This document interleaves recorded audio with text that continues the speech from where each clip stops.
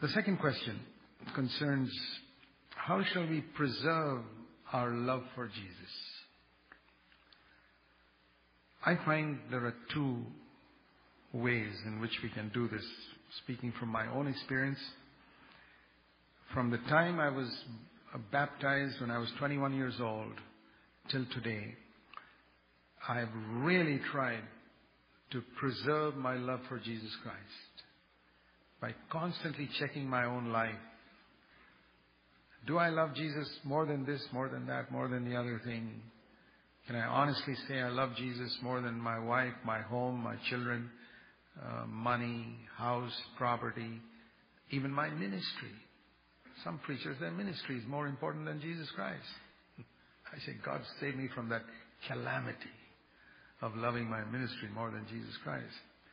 I've many times imagined, supposing the Lord paralyzed me or allowed me to be paralyzed, let's put it like that, and I couldn't speak anymore. I couldn't write anymore. I'll never get discouraged. Okay, my ministry's gone. That's okay. I can still lie down in bed and love Jesus with all my heart.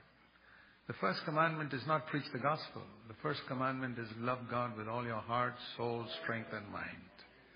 So never forget that.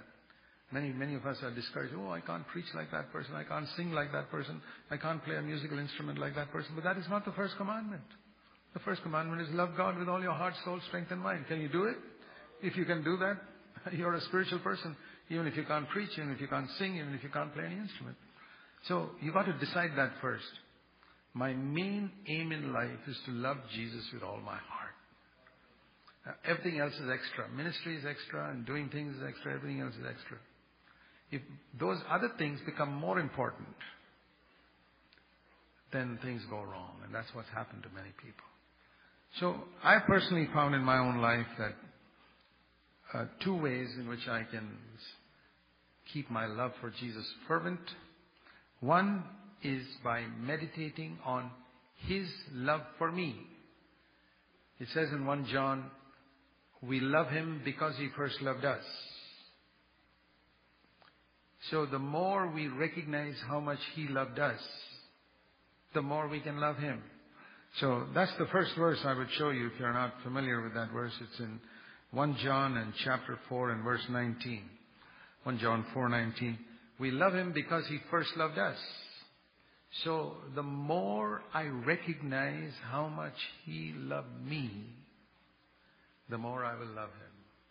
And the more I'll be able to love other people. It's based on recognizing how much He has loved me. So if you don't love Jesus much, I would say it's because you haven't understood how much He has loved you. You think Jesus loved you very little. You love also Jesus very little. And you love other people also very little. But if you really believe, with words we say, oh, Jesus loved me so much. Really? Then you should be loving Him so much. And you should be loving other people so much. And if you don't do that, that proves you don't really believe that Jesus loved so much. It's just words. The proof that you believe that Jesus loved you immensely is that you love Jesus immensely and love other people immensely. Because that word says we love. We love Him and we love others because He first loved us. So we have to meditate on how much He loved us, especially on the cross. How much He suffered and died and how much He gave up to come to this earth only for me, for you. And that's the thing, I'll tell you honestly, that's helped me. I've meditated on the love of Jesus on the cross for the last nearly 50 years. And even now I do that. It really makes me love Him. I don't mean a emotional type of love which disappears. You see these movies of Jesus and you see Him being whipped and crucified and you weep. And the next day you go and sin again. I'm not talking about that type of rubbish called love. That's not love. It's a love that changes your whole life.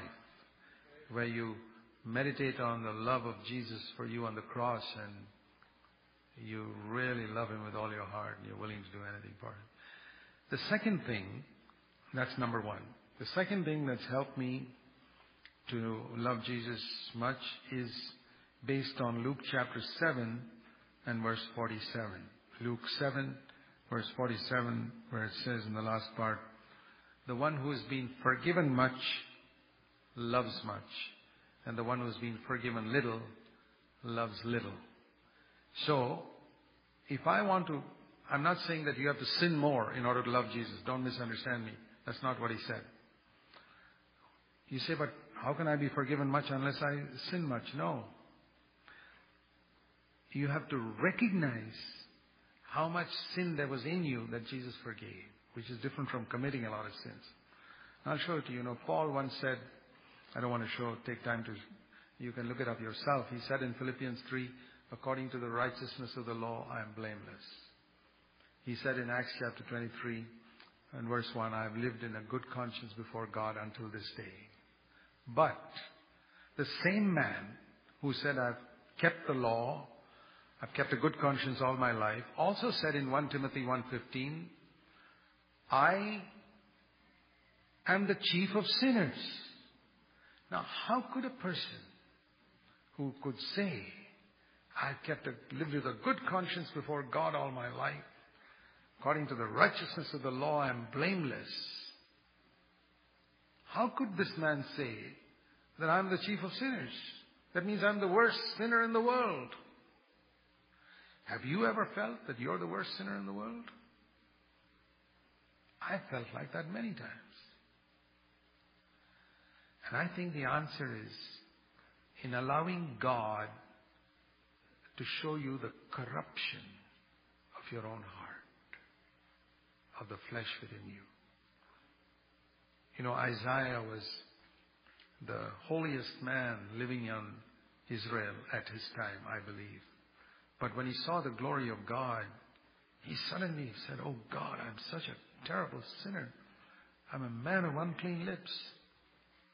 And that's how Paul felt when he saw the Lord. So, forgiven much means, you see, I feel that a lot of us, maybe some of us have lived fairly good lives on the outside.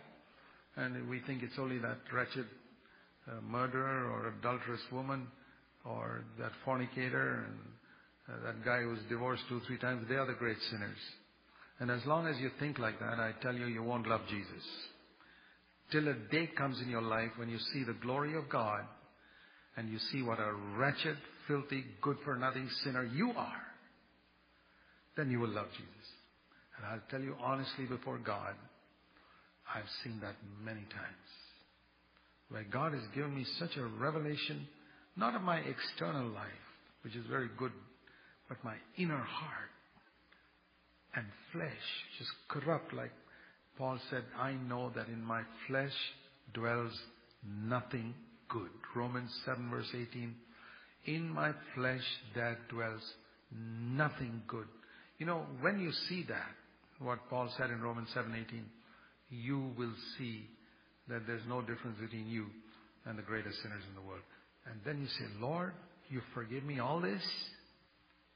How can I love you little? Anyway, for myself, these are the two things that have made me preserve myself in love for Jesus. And I find that the closer I get to God in my walk with Him, the more I come to see sin in myself, not in other people. I'm not here to accuse other people of sin. That's the devil's job, and I'm not going to do his job for him. And there are many believers doing that, helping the devil with accusing the brothers. He's called the accuser of the brothers. He's got enough agents to do that, and I don't want to add to that number. But I want to see corruption in my own self, because I want to cleanse myself. I want to be like Jesus. So the more I see that, the more I see how much the Lord's forgiven me. He who is forgiven much automatically loves much.